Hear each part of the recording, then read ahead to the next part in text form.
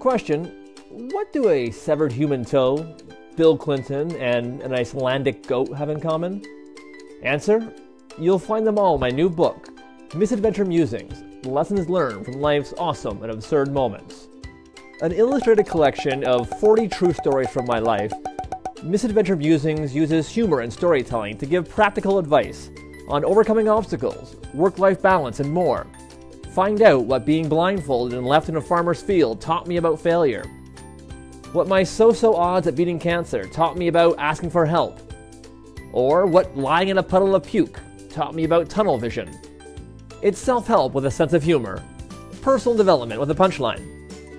So whether you're looking for some inspiration, a few laughs, the perfect gift for someone, or are just really keen to find out what a kayak full of leeches can teach you, visit badgeofawesome.com and order your copy today.